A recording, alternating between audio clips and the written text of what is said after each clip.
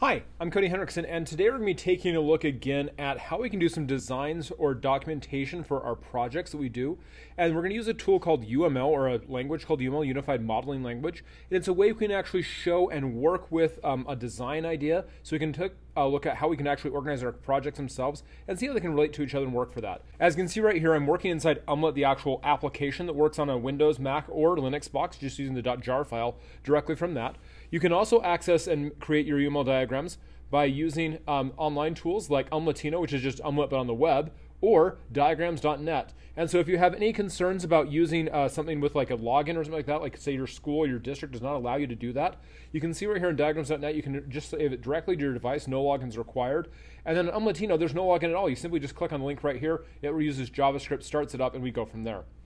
The tool itself works pretty well. You just double click on things, make it happen. But let's go ahead and we'll start to see how we can make this happen and go from it. And I'll use the built-in desktop tool. As you can see, I'm in my desktop application right here. I've got a new diagram, which is what I start off with. You have your generic colors right here. You have your UML common elements that we could look on. And you can see there's a whole bunch of different pieces right here. To get any of the components, all you have to do is just double click on it over here in the right-hand section inside the drop-down area. So I can get whatever different thing I'm looking for. I can just double click on the pieces. We'll go to common elements. When I double click on it, as you can see, it just shows up over here. I can click on it, I can drag it out, I can make it a little bit bigger. As you can see right here now, it has its simple class right here. And you can notice over here in the properties section that it has simple class right there as well. And so right here, this is how we're going to be editing all of our UML diagrams and documents. We can put them together. And so a simple class right here, all I have to do is just double click on this and I can give it a better name. And so we'll do debug duck because that's what we've been working with for all of my design projects so far. So that's the class name. To make a line or a separator, we just do two minus signs or dashes in a row, gives us a minus sign. And then we do another minus sign to go down below that so we can another section. You want to make 3 sections inside each of your objects that you're making. The top section, of course, is for the class. That's what we're going to be talking about right now. The middle section is where I put my data members, my fields, my instance variables, whatever you want to call that, but things that are make up or are describing that object itself. And then the bottom section is where we put our constructors and our methods. So when we're doing this, we can do this even before we actually write code. This is actually a great way we can actually design out some information, like saying, oh, I know what I need to make, or I want to plan it out. And this is a great way. You can do this on paper as well, just to put something together like, hey, this is what I want to make, to put something together, design a project when I want to solve a problem. And so you can use this UML diagram to actually create something before you even get started. It's also helpful after the fact. Say, for example, your teacher gives you a UML diagram. You can look at that UML diagram and use that to build out all the stubs and all the relationship stuff so you can actually get ready to go. It's a great way to actually use something to start off with a project like that. Especially, say, for example, maybe you're working in an FRQ. You can see this diagram and see the pieces that need to go along with that. So it's a really powerful tool to look at how you can either design from the beginning, look at that and then build your own software from there, or you can use it to keep track of information as well. If we look at our debug duck project from earlier, you can see I have all my methods I've done so far right now. I've got my 3 different constructors, I've got all of my data members, and I can use that to actually put that together. So I'm going to go ahead and I'm going to make sure I get all of my things from my debug duck, put it inside my diagram right here so I can see how it's put together, I can design it, and we can see how we can build that relationship and see what's going to happen from there. So I have a name, a color, question answered, and has answer as my data members. So to do that, I'm going to go over here, I click on the box again, and inside the middle section, that's where the data members go.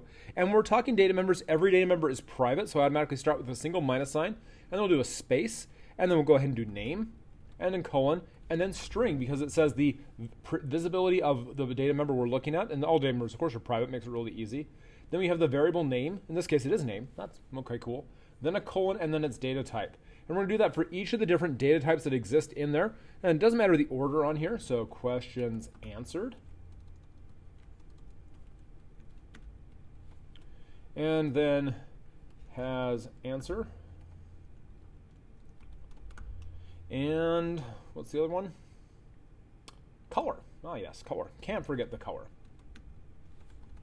So we now have each of our data members are inside there. You can see right there really quickly they're all private because of the minus sign. That is the name, colon, and its type. And it's just a quick way to organize that right there. So if I were to give you that as a student, as a teacher, oh, I have to make a debug.class. It has these data members inside it. It has what have visibility for each data member, the name of the data member, and its and the return type or the type of variable that it is. I can make the framework for that right now. Then I go ahead and I put the constructors in there. So I have my default constructor, which is of course public, and that's a debug duck with no parens. I also have a debug duck that takes a string parameter, and I have a debug duck that takes 2 string parameters. not starting. And so as you can see right here, when I'm talking about my constructors, I simply just give the parameter types that go inside the parens, not the actual names of that, because when I'm actually putting this together, this is just to get the framework for it. I can always do a refactor or design later to actually explain what I better want to have those variable names be said. But when I'm talking about the design and seeing what the information I need to go to actually put something together, all I'm looking for in the design is what kinds of information need to go in there. Because this is not designed to actually write the code for us, but more to give us an idea of what we're using. It's more of a planning document. And so I have that right there. And so again, I've got 3 constructors. It's the constructor we can know automatically because it's the same name as the class right here as we have up here. Nice way to know that as well. I can also add a colon after this and just simply just write constructor for that.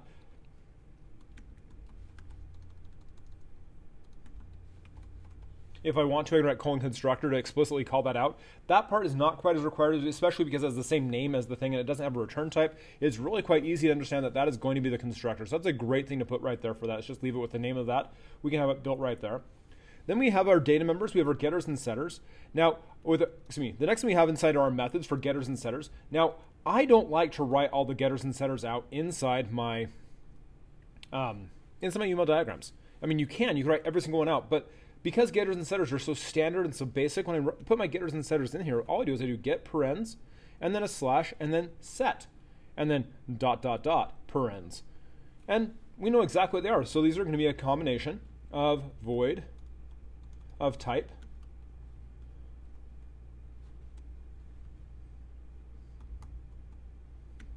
or void.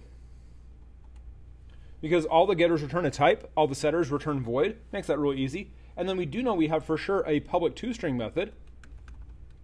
It takes no parameters, and that returns a string. And so I can see this right here, this quick little thing that I can use to actually see how my class is designed or structured, and I can make this in advance. So when I'm doing, say, for example, a brainstorming session, or if I'm talking about how I can plan for this, this is a great tool I could use to simply just put something together, and then from here, I could easily get the framework to put this code together, not knowing what goes inside it, but simply like, oh, here's all the stubs. I have to have a stub for each of those data member getters. I have to have a stub for each of those data member setters. And I do have to have a toString method, because we really should have a toString method. But all I have to do to make that happen is I can just do this quick design right here. I could have that given to me as a student, and I can know what I need to put together for it. Or I can develop this with my peers in my class, and I can get something happening with that. So it's a great way you can use to design stuff. You can also use these UML diagrams to show more complex relationships between your project components, and we'll talk about that in some later videos, but you can use this to do some really cool stuff as well. But that's just a quick way you can use UML to talk about how you can design a project and use it to have a planning or reference component you can use for that. And so we can go from there.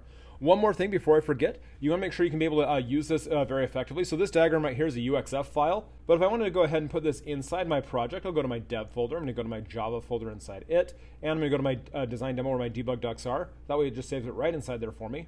And I don't want to give it a name of new, that's not very helpful. And so this is the debug doc diagram. So I can come back and re-edit that if I want to. But what makes this really cool is I can just right click on this right here, go to export as, and I can export this as a PNG, and debug doc diagram PNG, and now have a size PNG that fits that directly. So I can just make a picture of this and use that to do some great stuff. And so you can do some really cool things with UML. This is a great thing, especially for working at doing some brainstorming, like I said, or using it as a source to like, hey, this is what you need to make to get your project started. And so you can use this as a teacher or as a student, do some great things with it. I want to hope you have a great time. Cheers and have a good day. See ya.